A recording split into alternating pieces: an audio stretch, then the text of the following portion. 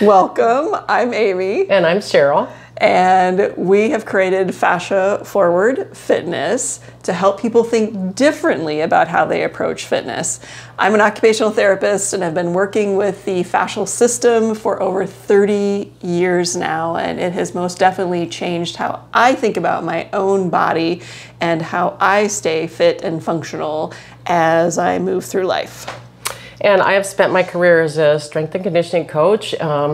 I'm an athlete, a lifelong athlete. I still participate in lots of different types of competitions, and I'm able to do so because I crossed paths with Amy and learned how to care for my body differently, prepare differently, recover differently, and treat it differently. We want to share a lot of these valuable skills with you. They will benefit anyone and everyone, whether you're just looking to climb a flight of stairs without pain or win the weekend pickleball tournament, because we know you want to.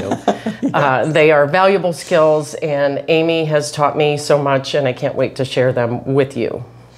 So what we've created is a series of videos, several videos that you can access whether you are just beginning to think about getting back into your body and getting on a journey of getting more fit.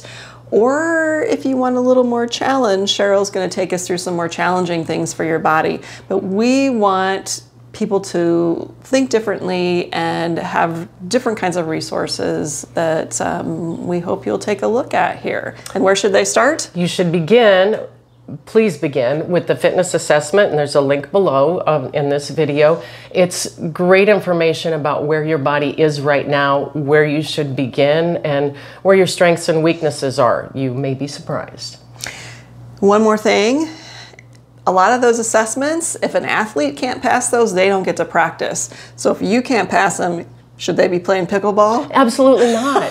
There are lots and lots of pickleball injuries, and we don't want you to be in those statistics. So. Right. So check them out below, and hopefully we'll see you in other videos.